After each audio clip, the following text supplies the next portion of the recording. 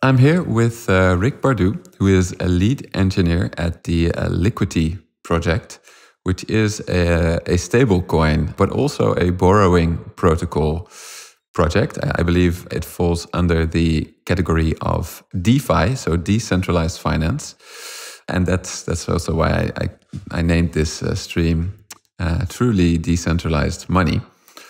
Rick, welcome. Thank you very much for coming on to the Money and Macro channel. Can you maybe tell us a little bit about the Liquity project that you're working so hard on, and basically, what it is, and also why do we need Liquity? What's the use of Liquity?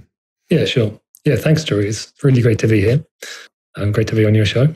So Liquity is a decentralized borrowing system. It's based on the Ethereum blockchain. It allows people to borrow funds against their Ether collateral. Ether is this native cryptocurrency on the Ethereum blockchain. Mm-hmm. And many people who hold Ether are bullish on it, and they expect the price to appreciate over time. So obviously they want to hold on to their Ether, but maybe they would also like to be able to kind of use their funds in the meantime. So perhaps they have expenses to pay, or they would actually like to make a big purchase, say like a house or a car. So if they can borrow funds against their Ether, that can benefit them. And that's what Liquity enables people to do. So they post their Ether as collateral, mm-hmm. and they then use our system to borrow our native stablecoin, LUSD. And this stablecoin is pegged 1-to-1 to the US dollar. And once they have that LUSD stablecoin, they can then do anything they like with it. They could trade it for fiat money and then buy something in the physical world, or mm-hmm. they could actually maybe use it to earn interest in the crypto ecosystem. And they could also actually use it to increase their Ether exposure if they wanted to kind of go through a leverage cycle. So there's a few different ways they can use their funds. So the main goal is to allow people to basically monetize their Ether while keeping it. Is that a correct way of saying it, or am I making it too simple now? Yeah, that's the primary use case. It's really to get liquidity or unlock liquidity against your holdings. And it's for people who have that bullish view on the Ether, so they expect it to appreciate. And the loan is actually interest-free as well, so it's kind of unique in that sense. Yeah, so it's interest-free to put your Ether in your vault, basically, and then get those stable coins. So I've actually compared basically stable coins in one of my earlier videos about central banking to what they used to do in the 17th century in the Netherlands, for example, the Bank of Amsterdam, or you could go with actual gold, deposit gold in the Bank of Amsterdam, then get some Bank of Amsterdam deposits and trade with those deposits.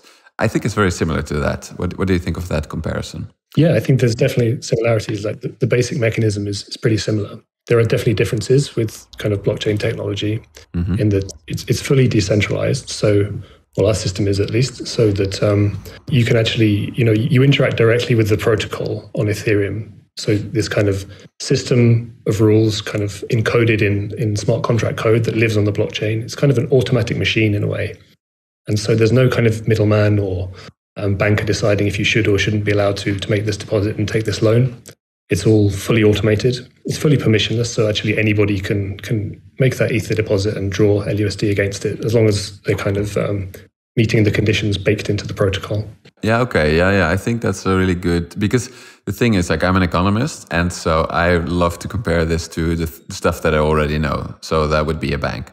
But you're definitely right to point out that it really isn't, because there is no middleman, right?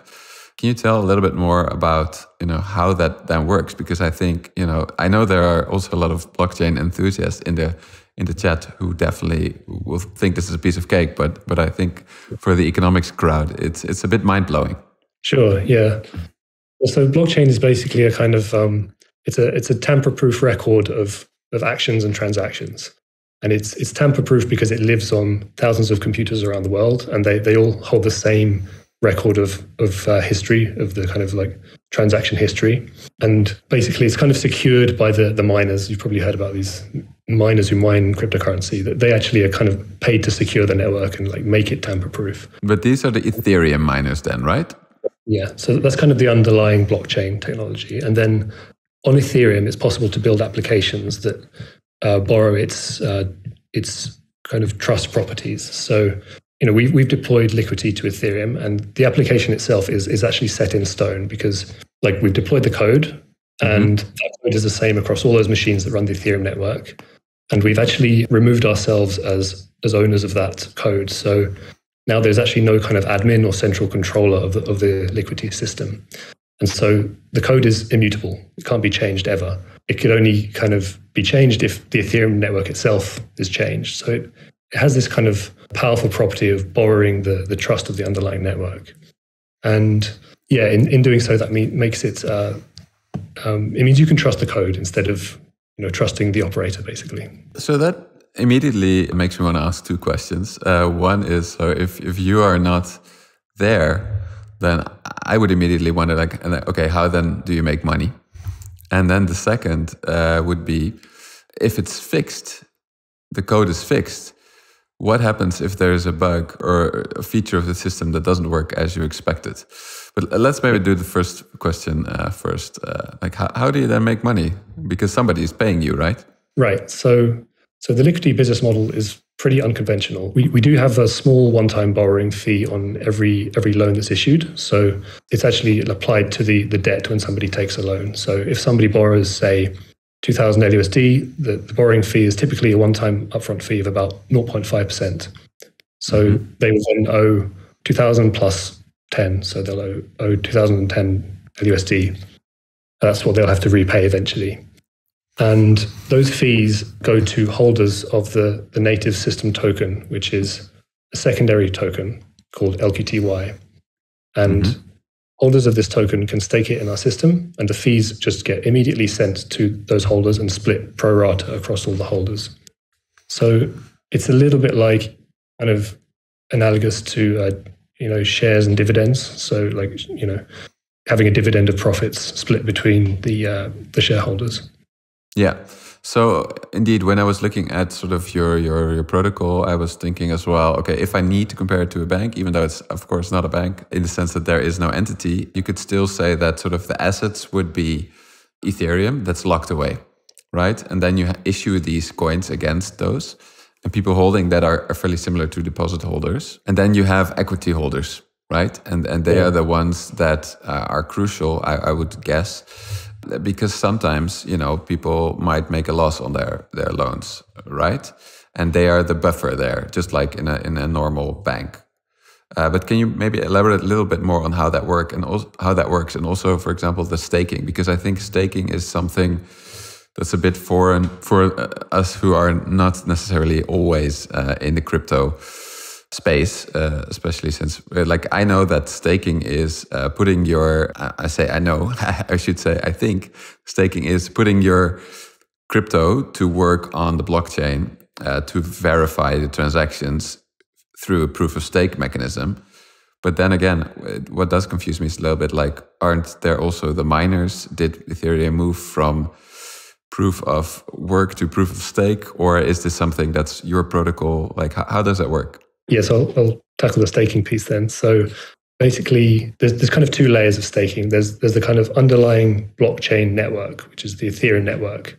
And yes, they will be moving to a full proof of stake system soon. And that's kind of like a way of securing the network. And it's to do with network security and how the transactions are ordered.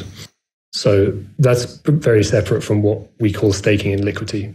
And staking in Liquity is much simpler. It's really just a case of there's this kind of pool where you can put your LQTY tokens, which are similar to the equity in the system. And when you put them in the pool, all revenues that pass through the system just kind of get split between those members of the pool.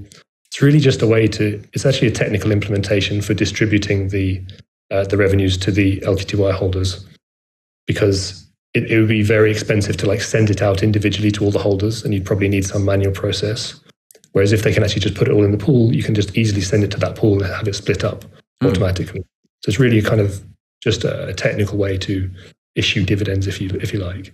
So the staking there doesn't verify any transactions? That's correct, yeah. It's nothing to do with proof of stake or anything like that.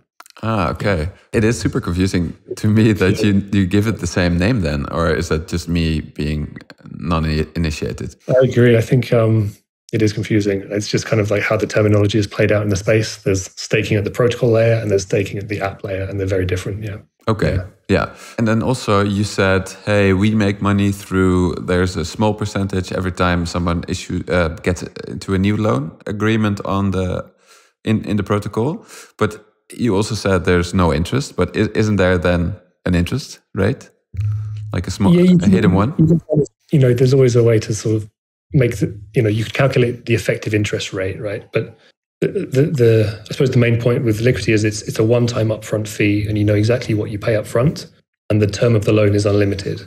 So your effective interest rate will change depending on just how long you want to keep the loan open for. So it's better value to keep it open for longer because you've already kind of incurred the fee at the point you open the loan.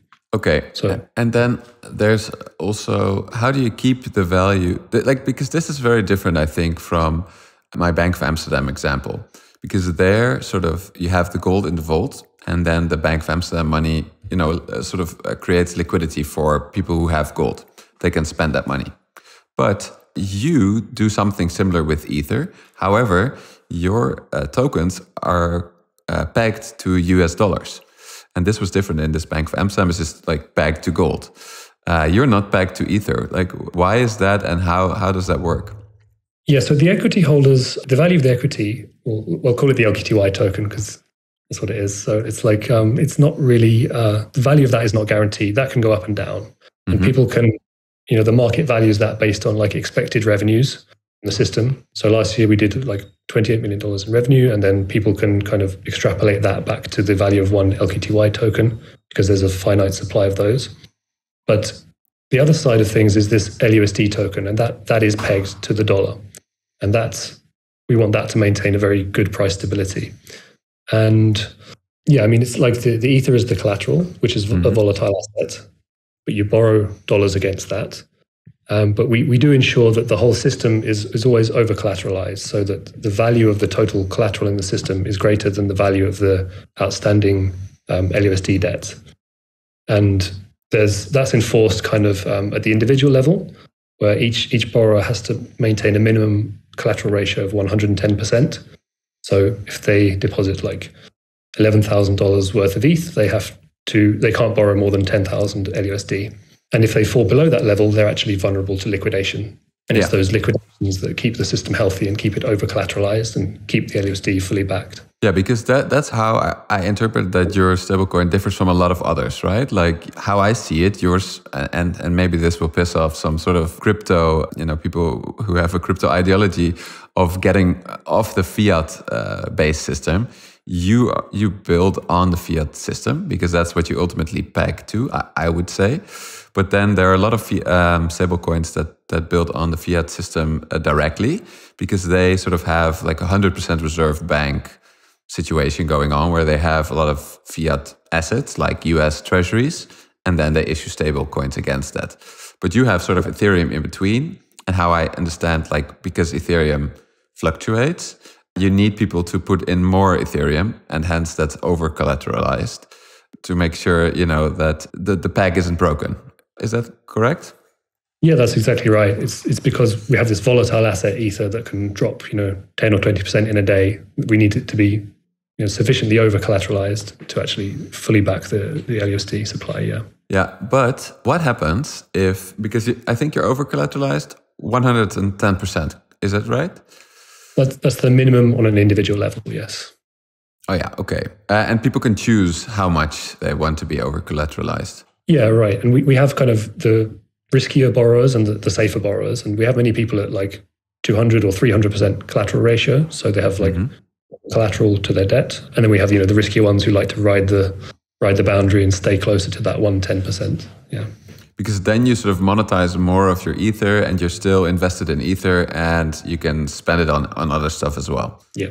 Right. But then, how do I lose if I do that? Like if I borrow from you, through your system, through your protocol, I borrow from someone else through your protocol and I over collateralize at 110% because I love risk.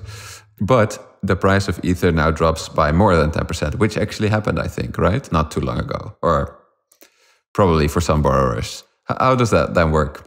So I'll talk about just kind of a small price drop first, and then maybe we can talk about the kind of more extreme scenarios. Mm-hmm. So in Liquity, when somebody falls below that 110%, they're immediately vulnerable to liquidation. And liquidations are very quick in Liquity. So they happen within seconds or minutes of a trove falling below that level, because the actual process is kind of automatic within the system and pretty much instant. And so the only kind of time delay is based upon like waiting for somebody to actually trigger the liquidation. And it's a publicly accessible function. So anybody can kind of press the liquidation button and liquidate a position in Liquity. And in doing so, they actually get compensated for that, because there are transaction costs on Ethereum. Anytime you take any action, it costs a bit of Ether. So our system actually pays out some LUSD and some Ether to more than cover the cost of liquidation. So it's kind of like well incentivized, and these liquidations do happen pretty much instantly when somebody is vulnerable to it. So most liquidations we see happening, even if the price of Ether is dropping heavily or quite fast, we see liquidations happen at like 109% or 108%, just as the position's just fallen below the minimum collateral ratio. Mm-hmm. That happens automatically then. It's sort of. Yeah, you can think of it as automatic. It's kind of outsourced to anybody who wants to actually trigger that function. Yeah. But it's to the lender basically, or the borrower. Who triggers that function? I didn't quite catch it. It can actually be anybody, like anybody with can sit at their laptop and just call that function. They can go on a website that accesses Liquity, see a vulnerable trove, liquidate it, and make a profit. So it's kind of a race between anyone. Okay, interesting. So if you and I are through your protocol in a loan agreement, someone who's watching live now can actually liquidate that agreement between the two of us. So there wouldn't be an agreement between two parties in Liquity. It's really just you borrow against your own collateral, and the borrowed funds are just minted by the system when you borrow. Yeah. So, but in terms of liquidation, that's right. Like anyone, a third party, not Liquity, not you, the borrower, just someone else on the internet can liquidate you. And actually, originally, like when we launched, we saw that happening, these kind of manual liquidations where people actually pressing that button on the front end website. But now it's kind of become much more automated, and people run bots and do it more professionally. And it's kind of like, it's, within seconds, liquidations happen from these professional liquidators. And they get a share of what exactly if they do that? Like, how do they get rewarded for that? So when somebody takes out a loan, 200 LUSD is reserved as a kind of compensation in case of liquidation. Mm-hmm. So that's paid out to the liquidator. But also we actually take a small cut of the collateral that is in the loan. We call the loans troves actually. So in the trove there's the Ether collateral, and we take a small cut, which is 0.5%, and that's sent to the liquidator. So that kind of compensates liquidators, even in extreme times of very high network congestion, when the transaction costs are very high. It can always be profitable to liquidate a trove if it's big enough. Yeah. So shall I have a look at the chat and see? Because I think this is something, we just have to get through this a little bit. I don't think it's on the one hand, it's a very difficult system. On the other hand, it's not, in the sense that it's very logical, but it's pretty tough not to crack if you haven't been working in it, I think. So shall I just have a look at the chat and see what people say and ask those questions to you then? Okay, let's have a see. So John says, I don't understand the decentralization part. The more I learn of it, so it becomes more of a first come, first serve. I guess referring to the liquidator, John. And Ellen asked, how does the liquidation happen? Because my borrowed funds were used to buy Ether. Are these the right questions to ask? Can you make sense of them? Yeah, sure. So in terms of decentralization, if he's referring to the liquidation, then it's true, it is kind of first come, first serve. It is actually a race. But it's decentralized in that it's, anybody can do it. So it's kind of permissionless, right? It's like an open, we're not saying only we can liquidate or only some special party can liquidate. It's actually anybody in the world can liquidate. Hey, and that's make it a race. True, yeah. There is actually another question as well. So Felipe, I think this is a crucial question, because this is very much the sort of where our economists thinking about banks' brain struggles with something like liquidity. Okay. So Felipe asked, how do you determine the borrower's credit worthiness? Yeah, great question. So because liquidity is like open and permissionless, actually, we have to find another way to do it rather than looking at reputation. So it's really all automated. So by kind of requiring that the borrower has this minimum collateral ratio, we know that they're always going to be over collateralized. And as soon as they drop below that, they get liquidated. And so it's like kind of like everybody has to play by the same rules in liquidity. So there's kind of no way to default, because if you don't pay back your loan, it's okay. The collateral kind of more than covers your debt. So and if it ever drops in value such that it's below this minimum threshold, then you'll be liquidated. So everybody's subject to the same rules, and there's no kind of need to assess creditworthiness actually. Yeah, so that is, I think that's also something that I struggled with, when I started reading about these types of stable coins. But it makes sense, I think. Like, for example, if you would do this with a house, you post a house worth $200,000 to the system, for example, you get $200,000 and you get $180,000. And the moment that the house price drops anywhere close to 180, you get liquidated before that. So there's never a loss on anyone other than yourself because of the collateral, right? Right. So, and that's also why you don't have to, there's not the traditional banking that you have to care about the creditworthiness of any borrower. You only care about the collateral. Yeah, and Ether is very simple collateral. It's like, it's fungible. It's one single cryptocurrency. Okay, so Elon actually said that I looked at the wrong question. So the right one, can I borrow against my Ether to buy more Ether? And then if Ether drops too much, I get instantly liquidated, which would cause Ether to drop more, which would cause someone else to get liquidated. That's a really good question, yeah. So you can definitely leverage up like that. You can kind of deposit Ether, borrow LUSD, sell it for Ether, redeposit, and kind of increase your ETH exposure. So you can actually leverage up. You can do that up to like 11x leverage in our system by kind of going through that leverage cycle a few times. It doesn't affect the price of Ether because our system actually gets the external price of Ether from the market. So we use an external data provider that like feeds in the Ether price to our system. We don't like sort of have some internal measure of Ether price like they would on, say, a centralized exchange where they're actually, the trading is occurring on such an exchange and they have their own kind of Ether price. But if you're very big, doesn't it affect the price of Ether? Yeah. If we got big enough such that like the majority of Ether was in our system, yes, then there'll be this kind of like extra effect. We're not quite that big yet. So it's like, I think less than 1% of all Ether is in liquidity. But, that'll be like a very kind of... Yeah, but aren't... One of the reasons why we chose Ether actually, because it is such a big liquidity pool and it's good for collateral. But aren't there a lot of protocols like you, like stablecoins that do something similar like this? So that maybe in all stablecoins there is a lot of Ether locked up like this, or is that not the case? Yeah, there are. It's a good question. Like what the aggregate impact would be of all these kind of lending protocols. I mean, Ether's not only used in lending protocols; it's on exchanges. It's in different places. I think like the ecosystem as a whole kind of balanced because there's borrowing, lending, saving, trading. Ether's used like for NFTs and payments and things like that. So it's quite diverse. But yeah, I think that there is a risk, like if it all got too concentrated in one kind of product, that could happen. Yeah.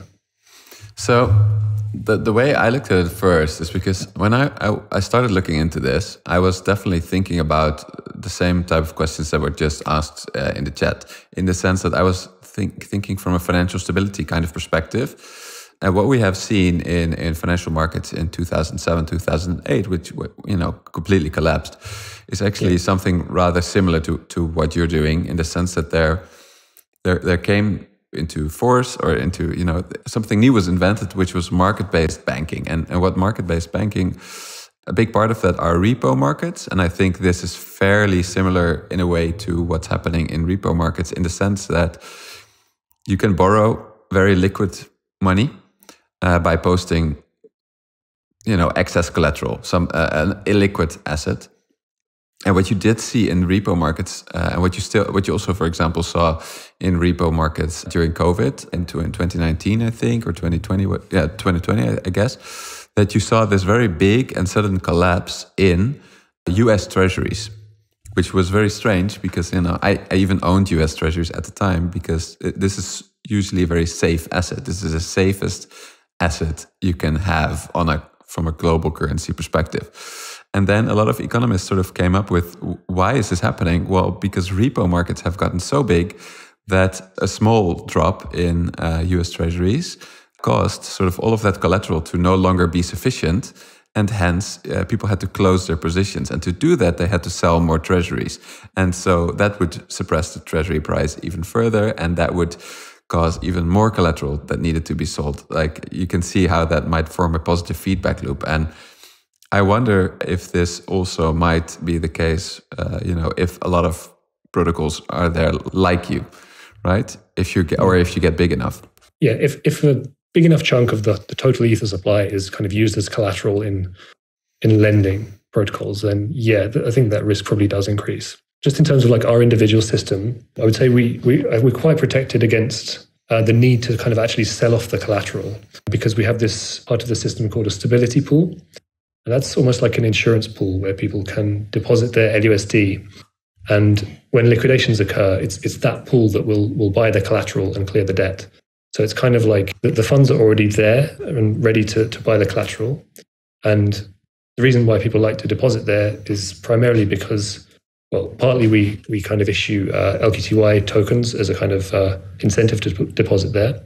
But we also, it's basically like when a liquidation occurs at like below 110% but above 100%, it's actually profitable for whoever receives that collateral, because they clear the debt, but they make more in collateral than they get by clearing the debt. So members of the stability pool can actually make a profit by buying those liquidations, and it happens instantly and automatically when liquidations occur.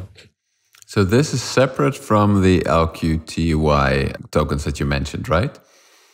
Yes, it's a separate piece, yeah. Can I compare this to anything in banking? Because we try to compare the LQTY to equity. Like how would I see...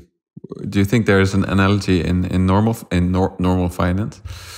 I think the closest is probably like an insurance pool or something, where people kind of provide funds in advance, and it's a bit different. It's kind of a mixture of insurance plus like, buying the collateral in advance, I think. It's hard to think of something that's identical actually in traditional finance.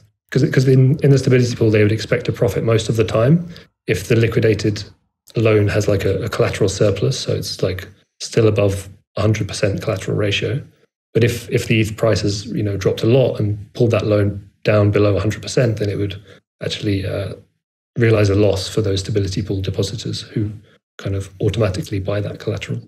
Okay, I think now I have found a question of a user that's more into this ecosystem than I am. Fadi asks, what's going to make Liquity attract more users against Compound/AVE? I hope I pronounced that correctly. AAV. Yes. These are other stablecoins, I guess? So these are kind of multi-sided lending markets with like a borrower and a lender. So somebody could choose to be a lender on Compound or Aave, and they could take the other side and be a borrower. So it's a different proposition because we don't have lenders. It's really you're borrowing against kind of like the system is issuing the LUSD in Liquity. So one advantage we have is this low collateral ratio, low minimum. So the 110% collateral ratio is kind of unprecedented in DeFi. And there's no interest rate. So you just pay this one-time upfront fee, and you can compare the fee to interest rates in other protocols. And if your loan is long enough, that one-time upfront fee will always beat an interest rate. Yeah, so it's... So your interest rates are lower, and that's how you attract users away from, borrowers at least, away from those protocols. Is that summary? It's definitely like one thing people like, I think. Also, I think like we've really focused on being kind of very purist with the decentralization. So we've like made the system completely immutable and unchangeable. I think other protocols often have upgradability or some kind of governance or admin control. And some users see that as a downside. Some users see it as a plus because it can be upgraded and improved. But for Liquity, we took the other approach where it's just like set in stone from the start. And that seems to appeal to many people. Hey, but what I don't understand about that is, we tried to schedule a stream before. And at some point you were very busy. And also at some points I was very busy. But anyway, it seemed to be that you were working on an upgrade or something. But how is it possible if the system is immutable? Right, so the core system is immutable. That's true. It's always possible to build kind of extra layers that plug into it or integrations around it. So we've done a lot of research in terms of like new systems and also kind of like complementary systems. But yeah, that core system of Liquity is out there, set in stone, and can't be changed at all. But it is possible to build integrations or plugins that kind of attach onto it. Yeah. So can you name an example of a plugin? What should I think about? Right. So one example is like a protocol called B protocol. They utilize our stability pool. And so in the stability pool, a depositor deposits LUSD, and over time their LUSD deposit depletes, but it gets kind of replaced with ETH and LQTY. That happens when liquidations occur. So they buy these liquidations. And what B protocol do is they automatically convert those kind of liquidation gains back into LUSD. So it's kind of an auto-compounding protocol. So you can deposit in LUSD, and if you withdraw after some liquidations, you'll get pure LUSD back. So it's kind of a nice addition. Right. Okay. Yeah. So that makes it easier for the users, but it doesn't fundamentally alter the structure of your protocol. Yeah, exactly. Yeah. Hey, one thing that I do wonder about this, and now we're also wondering in sort of a pet project of mine. So what I did during my PhD is something called agent-based modeling. Now, I've seen that you've also worked on something like that, and I'm sure we'll talk about that. But what I learned there is, so what I then did is I built these simulation models of sort of interacting agents, and they have a behavior. And, I thought about this, like what would be realistic behavior? But what I noticed is that very often when I made such a system, so think about like I made an entire macroeconomy. So there were like households and firms and banks and a central bank and a government, and they all interacted with each other via set rules. I think that's a bit similar to how you have thought about before, probably when designing this protocol, like how people will act. You thought about their behavior, and that's how you structured the incentives. I think. You will correct me later on this if I'm wrong. But what I noticed there is that because if a system is complex, meaning that if one party interacts with the other party, and then that party interacts, like even if the behavior is relatively simple, you can get very surprising outcomes. And so what I noticed there is, or what my instinct how my instinct around that developed is like immutability is horrible, because very often something happened in those simulations, and it might have happened only in let's say 3 out of 500 randomly generated simulations that I never expected beforehand. And so that's what we would call a bug, right? And then I had to update the system to accommodate that. But if you don't have that feature, how do you view that?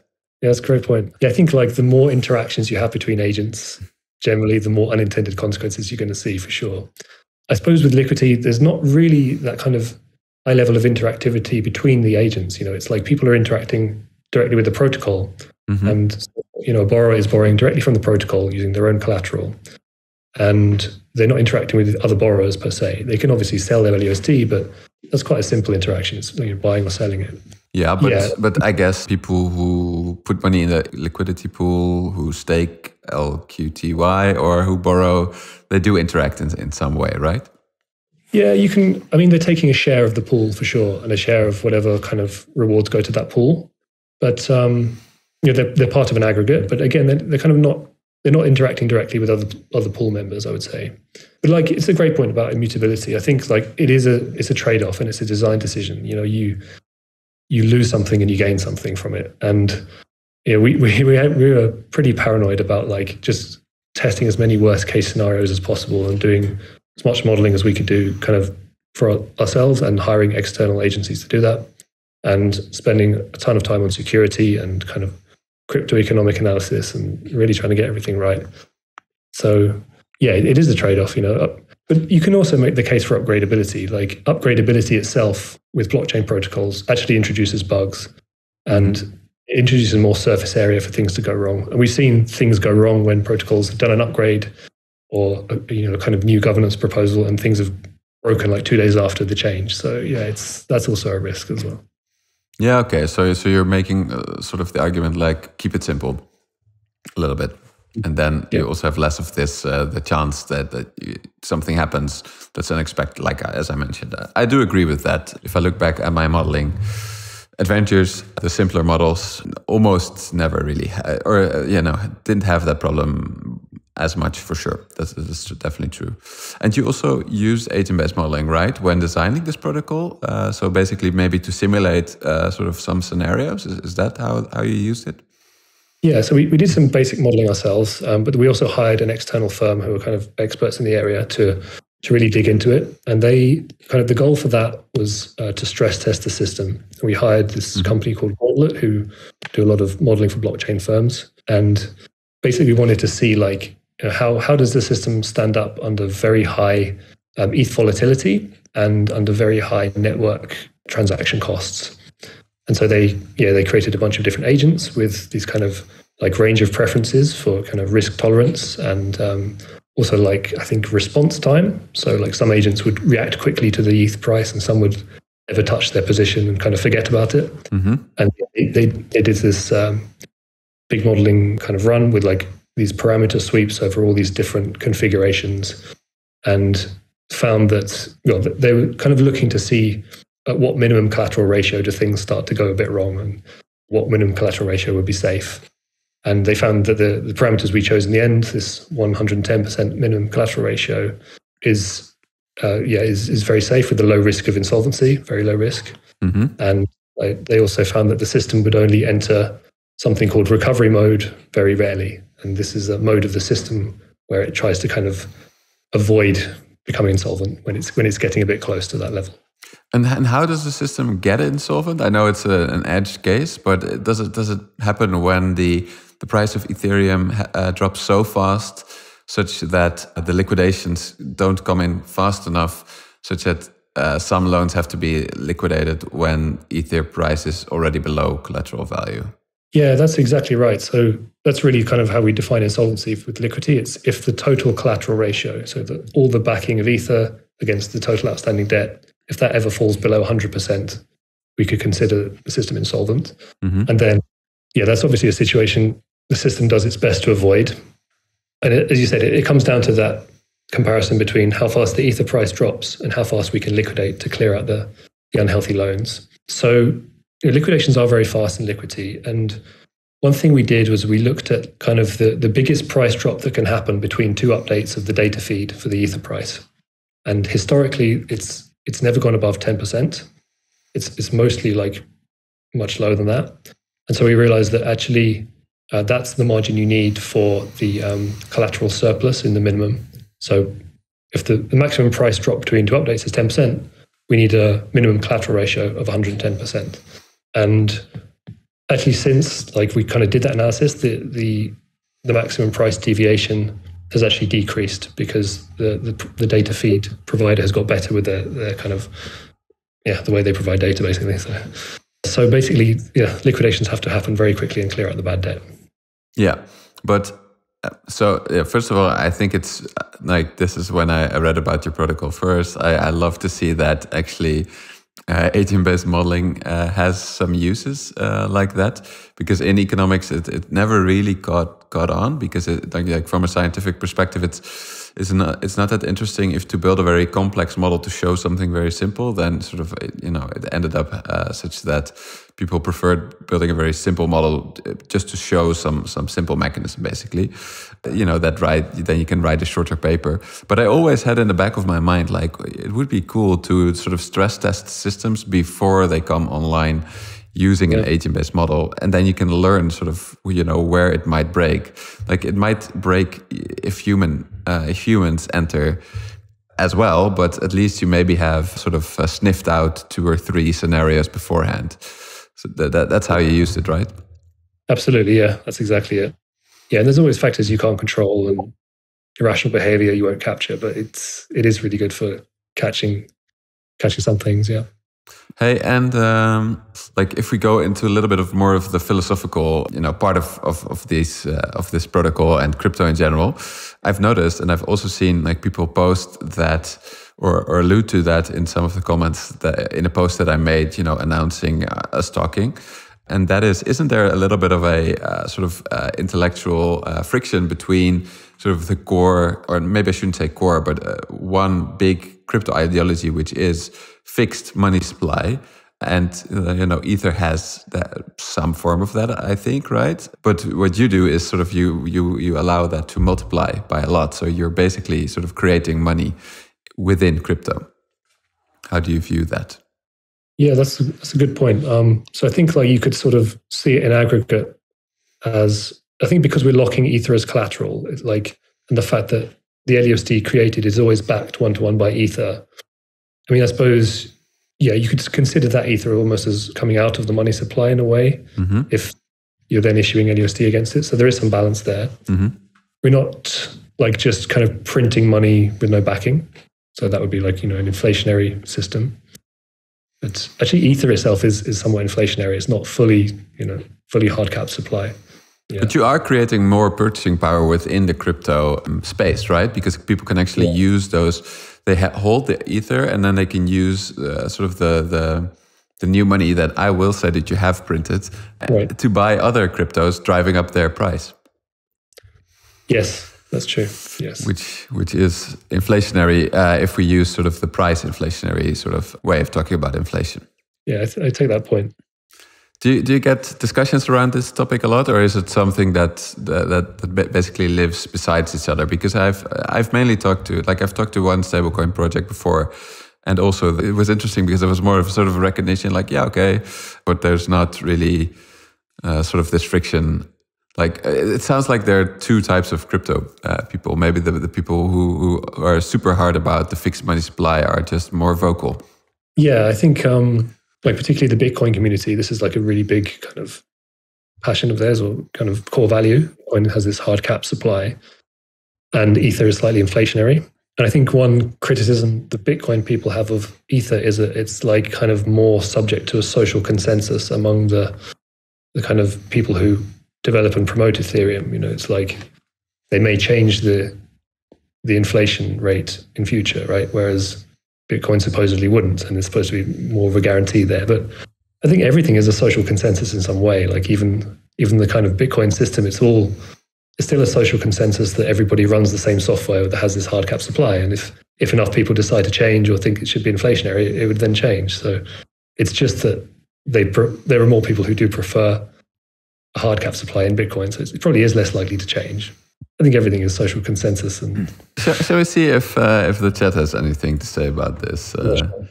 Because there might be some controversy surrounding this. I would imagine. Let me have a look. I also know that in my audience there are also a lot of people who are not necessarily on board with this part of crypto, and who sort of see a flexible money supply as being a good thing. Fadi says, outstanding market supply of stablecoins would rank them in the top 20 financial institutions in the US. I guess he's probably then referring to all stablecoins. Okay. I'm not sure. Yeah. Is that true? How big are you on the financial systems or sort of player scale? I think that's true if you include the kind of bank coins that are backed by deposits in a bank, like Tether, which is very big, and that dwarfs even the biggest kind of crypto collateralized backed stablecoin. So yeah, it depends how you define stablecoin. In terms of crypto collateral stablecoins, it's the top ones. It's not more than a few billion, I think, of money supply, US dollars. And how, because you have been, if I look at stablecoins, the worry that I always had is this is creating a lot of extra liquidity in the crypto system. And that's mainly being used to buy other crypto coins. That's how I see it. And please correct me if you think, no, this is actually feeding into the real economy, as I would say it. And so how I view that is sort of, even though I think it's a bit different, especially what you're doing from leverage in the traditional sense, because people don't borrow, like you mentioned, from someone else necessarily. They just borrow against their own collateral. I do think a lot of liquidity it comes across as if there's a big bear market to the price of crypto, something like Ether is going down a lot. A lot of the liquidity will evaporate. So your system basically will shrink. There has been a bit of a bear market. Is that what happened? So did LUSD sort of shrink by quite a bit? Yeah, that's true. And it is, yeah. And we see that on kind of days where Ether crashes a lot. Yeah, it shrinks. There's liquidations occur, and people repay their loans to avoid liquidation. So that is how it works. Yeah. Yeah, so I think that's very interesting, because that was rather eye-opening for me, because I used to compare it to sort of this market-based banking, where then the banks can go bust, and that will really sort of kick in sort of a downward cycle, because then your credit providers are bust. That's not the case with your system, right? Like, the system cannot really go bust. And so, but it does, I think, have sort of an amplifying effect, because if liquidity disappears in a system that's under stress, then the system will be more under stress. But if that system, for one reason or another, stabilizes, then your liquidity can also come back relatively quickly, right? Yeah, it can. Yeah. I think the idea with liquidity is really to try and, it should be kind of dynamic. It should respond to the market. It should contract and expand as needed. I guess you can get some kind of cascade effects when all these crypto systems, as you said, like if crypto is used just in other systems, if you just issue LUSD just to use it in another system, or, the more interconnected they are, the more you can get some kind of cascade effects. I think that's true. And it would be nice to see more real world usage. And that is something we hope to see, like people actually taking loans for, real world purposes, like, buying a house or a car, or maybe like paying for their studies or something like that. But I think, crypto is it is a bit insular, the whole ecosystem. I think that's fair. But it's true, right? That people take a loan to buy other cryptocurrencies, or do you know use cases where they don't do that? They can do. That's one use case. They might, for example, if they take an LUSD loan, they could use that LUSD. They could actually become an LP, so a liquidity provider on an exchange. So they could deposit it to an exchange, and they would just like capture some trading fees on an exchange. So they're not actually using it to buy crypto. They're using it to just like buy liquidity and then earn fees on that. And there's other places they can kind of earn interest on it as well. Right. Yeah. But it still stays then within the crypto ecosystem, and it still serves maybe as a function to increase other cryptocurrency prices. Potentially, yeah. Yeah. So this is just something. Yeah. That's a bit where I struggle with stablecoins, in the sense that. So I think what you're doing is, from a technical perspective, is amazing, because it's very innovative. Like, to have a decentralized bank, so to say, or bank-ish kind of thing is very interesting. I think but I would really love to see something like this be implemented to support the real economy, rather than more speculation in crypto or speculation in the financial sector in general. I don't have anything against crypto that I don't have against finance in general, in the sense that I just think that there are too many sort of asset booms and busts and bubbles, and too many people sort of earning their money with trading stuff rather than creating stuff, so to say. And I would really, do you think it's possible to sort of apply the lessons that we learned here to I don't know, this is that the other project, that this was the reserve project, they were thinking about that at least. It's like, hey, how can we bring money to societies where there isn't money?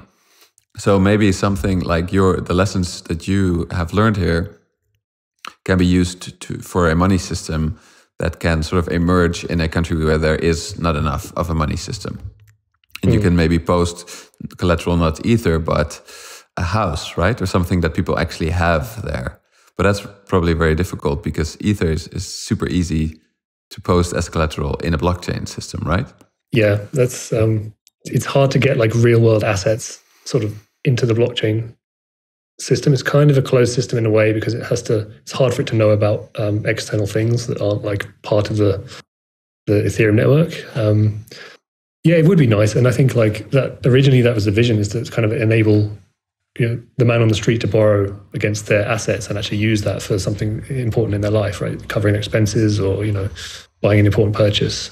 And people can borrow LUSD and then sell it for fiat and do that. But yeah, I do agree that there is a big financial focus at the moment in crypto. And also the man on the street typically doesn't have Ether.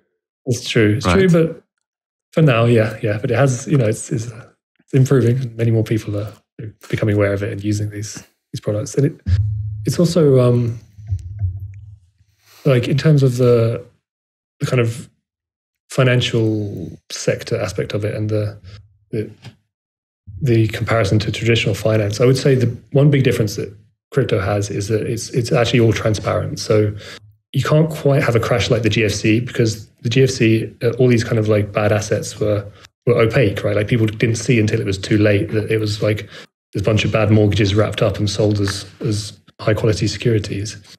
But I wonder if that's true, because I think those bad mortgages only became bad mortgages when the price of houses dropped. Like before that, they were fine mortgages. Okay, yeah. I mean, had you actually kind of like, I guess it's like The Big Short, right? Had you gone to those areas and sort of like taken the pulse of the area, you would have sort of said, well, this isn't really like a AAA security. This is like a risky thing that's been resold and kind of rebranded. Yeah, that's true. Okay, yeah. So, but your asset, like if we compare it to The Big Short, where they have the houses, right? Your asset is the asset backing all of this is, the big crypto coins like Ether and Bitcoin. And they're sort of the barometer that I typically use to see if we're in a bubble or not is how many bots are spamming my comments for people to buy crypto, and how many of my neighbors who know nothing about finance are talking about crypto. Yeah. But I still think you could have that, though. Does that make sense? What I'm trying to say is like, because the foundation that you're building on is really based on pure trust. Like I know that people say money is based on trust, but there I usually say, okay, but what trust in what, right? Trust of what type? And fiat money, when the government issued, I think is based on the trust that you can buy something useful from the government with that. That's why fiat currencies typically collapse when the government collapses, right? In Zimbabwe, you cannot get much useful stuff from the government anyway. But here, for example, in Belgium, I can pay my taxes in euros. That's something that backs that. Whereas like sort of the money that you're building on, I would say is more of a pure trust currency, because it's only about if people think that it will hold its value or increase in value in the future. Do you see what I'm trying to get at? Yeah, definitely. I think it has to, one way or another, the cryptocurrencies, the kind of native ones, like the core ones like Ether, they have to bootstrap trust. It doesn't come from, it's not there at the start, right? And it has to be built over time. But I do think the longer it survives, it's kind of a Lindy thing, right? This concept of like the longer something survives, the more likely it will survive. I think there's something to that. Mm-hmm. So, okay, yeah. You can see that already a little bit with something like Bitcoin, perhaps, right? It just has so much name recognition that even if it falls for a long time, it hasn't yet completely crashed, whereas some altcoins have maybe gone to zero. Yes, definitely. And every time it sort of crashes and bounces back, or even ends up higher than it's crashed, that actually builds confidence, because people can look back and say, it's how many times has it crashed and come out stronger or survived at least. So I think like the transparency on the blockchain is important as well, because you can actually see every transaction. It's all public. And you can, like with Liquity, you can immediately see when something is under collateralized and deal with that bad debt. I think that's one really cool aspect of the blockchain, is that just everything is visible to everybody, and unhealthy positions are kind of exposed early on. But is it also, like for Liquity, yes, I would agree, because that's so purely based on Ether as collateral, for which a price is known, right? But I wonder if it's, like one thing that I've always wondered is, the blockchain is open and for everybody to see, but you don't necessarily know sort of who holds that and what they have done to get that money. But this is maybe something that more applies to something like Bitcoin, for example, right? You still don't know if someone got their Bitcoin, through selling drugs or, by trading successfully in crypto markets in general. Yeah, it's true. It's kind of pseudonymous. Like if you look at any given address, there's no kind of ID attached to an address, right? So yeah, but I think like in terms of tracking the bad stuff, like as you said, like drugs or, kind of terrorism, financing of those activities, like it's quite viable to actually track all the transactions online and deduce what came from where. And there are firms that do that, like Chainalysis, for example, work with governments, and they're very good at tracking kind of the flows of funds and tracing it back to certain places. And I think that actually makes it not a good tool for these illicit uses, because it is so traceable. And you have to actually do the work to trace it, but it's all visible and transparent. Hey, Rick, if I can maybe sort of try to bring our conversation together and then see if there are some more questions in the chat. I hope that, through watching this conversation, people got a better idea of what a protocol like Liquity is about, and that it is truly decentralized money in the sense that it is really, there's not an intermediate entity, it's a protocol, and that the main use case has been for people to lock up their ether and basically monetize that or borrow. In other words, to say that that's how I like to say it. But in other words, to say that is like borrow LUSD with ether as collateral, and then this creates purchasing power. And in my opinion, that's money creation, because that can then be, people can then hold ether and buy something else as well. So the problem that I had with it, and I sensed some agreement from your side, is that it's still, as of now, largely within the crypto space. Whereas, like how I posed my title of this video, and also what I saw in a lot of comments beforehand, is like there's still sort of this drive to bring decentralized money into the real economy, so to say. And we're just not there yet. But maybe people can learn a lot from how you have organized your protocol. Would that be a fair summary? Yeah, I think it's a fair summary. And if anybody does want to take a loan and use it in the real world, then they can borrow LUSD and trade it immediately on an exchange like Gemini for dollars, and then buy their actual real purchase. So it is doable, but it'd be great to see more of it. Yeah, okay, that's a good optimistic note to end with. It is possible, right? Like I might have ether. I want to invest in ether, but I also want to start my own YouTube company for which I need funding. I can lock that up, that ether, borrow LUSD, sell it for fiat, and buy some better microphone. Exactly. And be more productive. So it is possible to link it with the real economy, although we're a little bit in doubt about how much that actually happens.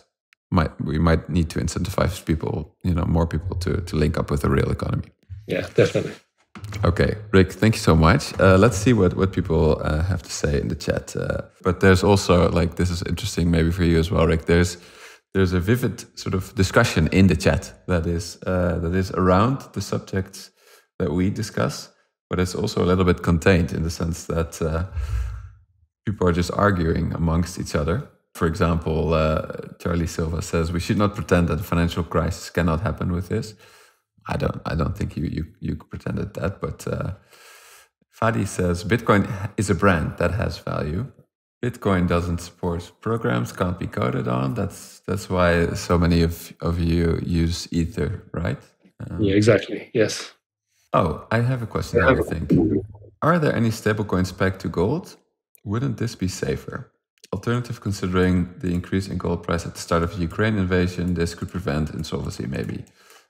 Could we build a stablecoin backed by gold, you think, Rick? Or will it then be a problem that gold is not on the blockchain?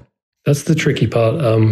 If you have a volatile asset, then how do you know when to liquidate? I think that's the tricky part. But I mean, you could feed the gold price onto the blockchain. That's doable. It depends how you want to do it. I think there are some projects that have tried to do that. You could take the sort of bank coin approach where you have it actually deposited in a bank, or you could have something where you, like a gold security or something, where you then feed the price onto the blockchain maybe. Kind of tricky because you've got to you've got to manage the collateral off chain as well as deal with things on chain. Yeah. Hey, there's definitely a question here, and that I think relates to the discussion that we had at the end of our chat. Will a country ever be based on a decentralized currency? Interesting. It would be really cool to see it. I honestly don't know if you'd see a country based on it. I think when you start to get into that level of like states and state currency, there's kind of geopolitical considerations as well that come into play, and it's not just financial. So I don't know. And there's big geopolitical players that kind of put pressure on smaller states when they start thinking about these things. But it would be super interesting to see for sure. Yeah, what I find interesting there is that almost all of the stable coins link still to US dollar, right? So even though a lot of sort of people with political leanings towards, not wanting to be attached to any government money, I think, like your stablecoin is also linked to the US dollar still, right? Like Tether is a very famous example. But do you know any examples of stablecoins that are truly not coupled to the fiat system, don't really build on top of the fiat system? Yeah, there is a stablecoin, a project called Rye. I'm not sure. I think their intent was to create some kind of like something that is not coupled to any fiat, fiat coin. But I think the trade-off there was the actual stability of the asset, because obviously it fluctuates in relation to any given coin or basket of fiat coins. But yeah, that's another interesting approach. They took a fully decentralized approach, or actually not fully, but quite decentralized approach, similar to us. And how do you spell that? Rye? Like R-Y-E or? R-A-I. R-A-I. Okay, I'll post it in the chat for people maybe want to look that up later. I also had a question earlier about, is this environmentally friendly? I would guess that depends on what Ethereum is doing, but I'm not sure if that's true. Yeah, that's true. It basically depends on the kind of underlying energy efficiency of the blockchain. And Ethereum is currently using proof of work, which is not environmentally friendly. It's these warehouses of miners, but it's very soon this year, going to move to proof of stake, which is much, much more environmentally friendly, where there's no mining involved, no kind of warehouses of computers churning numbers. It's just the consensus mechanism is formed by stakers. So yeah, it will improve a lot this year. Okay, I also have a question here from earlier from my post is, what will be done to limit the ability of governments to interfere with your money? So we've built this back-end system on the blockchain, and we don't operate the system. It's kind of this software that we've now deployed, and it lives on Ethereum. So I think it's really up to individual governments as to how they treat that. We don't even actually operate a front end to our system. So we don't run a website that connects to the Liquity backend and allows people to interact with Liquity and borrow LUSD. Other people run those front ends, and they're based in different places, and it's up to them to comply with whatever regulations they're subject to based on where they live. So I think different governments have different opinions of these things. Seems like in the West, like the UK, US, seem to be hopefully going in a fairly kind of liberal direction with kind of favoring innovation, hopefully going that way. Maybe Europe is a bit more pro-regulation on that front. We'll see what happens. I think I expect some countries will kind of ban front ends to these decentralized finance systems, because they maybe see it as a destabilizing factor or something that they just don't want in the country. So yeah, like China, for example, I think it's very hard to access DeFi there now. Yeah, I mean, one thing that I've noticed is that in more and more, especially smaller emerging economies, crypto is having an influence in the sense that it's a way to get past capital controls. So even though you can't get your money out of the country easily via the normal banking system, which can be controlled more easily, they do it via crypto. But then again, you can block access to crypto as well. Yeah, you can always block these kind of on-ramps to and from the fiat system. So yeah, that's where governments would exert their control. Yeah.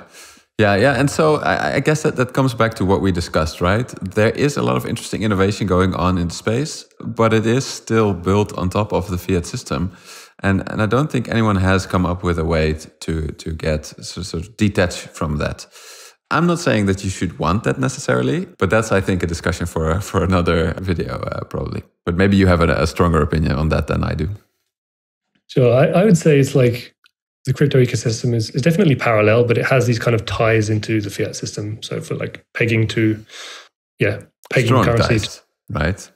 Sorry, what's that? Strong ties. Like your stablecoin is completely pegged to USD. That's a pretty strong tie, right? It's not a detail. Yeah, that's true. Yeah. And it's pegged to USD because USD is, it's the kind of global reserve currency, right? So it's like the biggest, the largest liquidity. It's the one people want to denominate things in. Yeah, no, true. Like government currencies also have that same issue, right? Like like big governments like Turkey or something like that. They also just have that reality that the US dollar is the global reserve. So you have to connect to that if you want to do international transactions. Yeah, that's right. Yeah, but I do think you don't need a crypto system completely detached from the fiat world to have some benefits of it. So as I said, it's like fully transparent. It can be automatic. You can at least remove the kind of counterparty risk or the risk of a middleman messing with things. And things can be instant. You can send crypto around the world in 30 seconds. You could send $1 billion of LUSD in 30 seconds for a fee of a few dollars, and the fee wouldn't change depending on the amount. So there are kind of just like straight advantages, whether or not it's kind of independent of how well it's coupled to fiat. Right. Okay. So that is the case, because I actually ran into that issue, right? Like, I used to work in South Africa, where they have rands. I wanted to transfer money because I had to leave the country, and I had a car there, for example. I wanted to transfer it back to Europe. That's not easy. That's a bit of a pain to go through. You have to. So I had to call with a bank to transfer, something like that. It's not easy. At some point, it was actually getting so annoying and so difficult that I considered looking into a cryptocurrency to do that. But then I thankfully got through to the bank, and they made the transaction happen. But that I think there are many innovations going on also in the normal financial space, making international transactions easier. But for many people, it's still a very costly and tricky, difficult thing to do. Yeah, I think that's true. Yeah. Okay, excellent. Let's see if there's one last question, and then I think we can conclude. I have one question here from Ivars, which says, I don't fully understand the question myself, but you hopefully will. Is any bridges for LQTY token on other chain? So could it be used as collateral? Okay, yeah. So I think, so a bridge is basically something that connects different blockchains or connects like different layers of a blockchain. It is bridged to some other layers. So there's a bridge to Optimism. I think there's one for Arbitrum as well now. I'm not sure. And yeah, you can use it elsewhere. And I think most places, oftentimes you don't need a specialized bridge. It's just something, if they allow transfer of this kind of ERC20 standard token, you can either set the bridge up or just use their kind of generic bridge to take it over to different chains. So that's very, very doable. Okay, one final question from Tony. Instability makes it an investment, I think referring to normal cryptocurrencies. Stability will make it a currency. I think that is referring to what stablecoins do. What will make this transition? I'm not entirely sure about what Tony means with what will make this transition, but maybe he refers to you linking, like what you're doing is or maybe you could say you're making this transition, because what you are doing is you take something which is volatile, Ether, and which is more often considered an investment, I think, and you are issuing something which I think is closer to a currency because it's by design stable. It's not necessarily a great investment, or in the sense that you don't expect the price to skyrocket. So I guess like what is making this transition? Liquity is making this transition. Could you say that? Yeah, I'd say so. Yeah, you're kind of converting a risky asset to a stable one, but you're keeping your exposure to the investment asset. Right. Excellent. With that, I hope that people have a good idea of what Liquity is about, what's happening a little bit in the crypto DeFi space, and how it links up to monetary economics. That is a big part of this channel. So Rick, thank you so much for talking to us, sharing your knowledge with us, answering these questions. And I wish you all the best with the Liquity project. And I really hope that at some point you will be able to link it more to the real economy, the lessons you learned here. Yeah, for sure. I hope so too. And that's the plan. Yeah. Thank you very much. That was really a great chat and some great questions. Really fun. Right. Thanks.